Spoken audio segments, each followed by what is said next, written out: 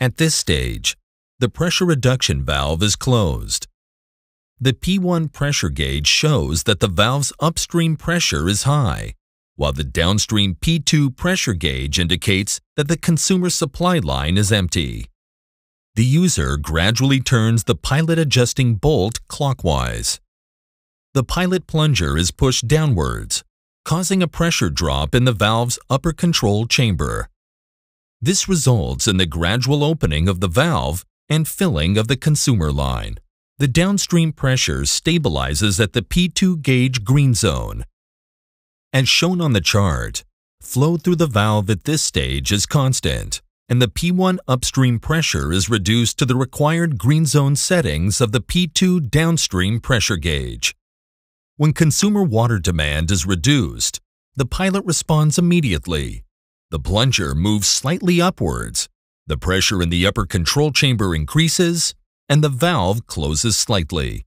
The valve's operation stabilizes, and as shown on the chart, the downstream P2 pressure line remains stable during a drop in the flow, while the P1 upstream pressure increases. Additional reduction in consumer demand results in additional increase of the P1 upstream pressure and further reduction of the system's flow.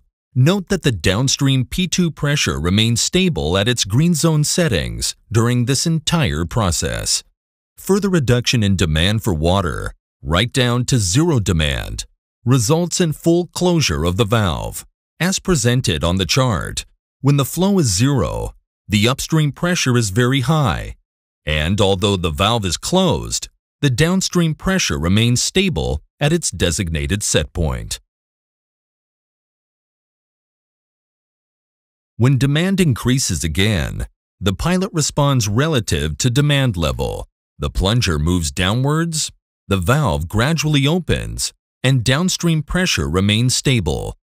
On the chart showing increased flow, upstream pressure drops, while P2 downstream pressure remains in its green zone at set point level. At this stage, P1 upstream pressure decreases. There is a slight reduction of flow, but P2 downstream pressure remains stable within its green zone settings. As shown on the chart, at this stage, flow through the valve is constant.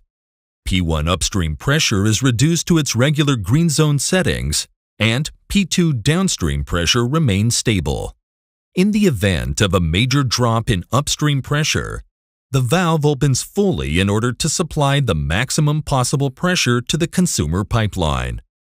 In this way, the valve ensures continuous water supply, even if pressure is below the desired level. When upstream pressure rises again, the valve responds by gradually closing slightly, thus maintaining P2 downstream pressure within its green zone settings. As shown on the chart, the valve maintains a constant downstream pressure, even when the upstream pressure rises to a very high level. As illustrated in this film, the Burmad pressure-reducing control valve reduces higher upstream pressure to lower constant downstream pressure, regardless of fluctuating demand or variations in upstream pressure.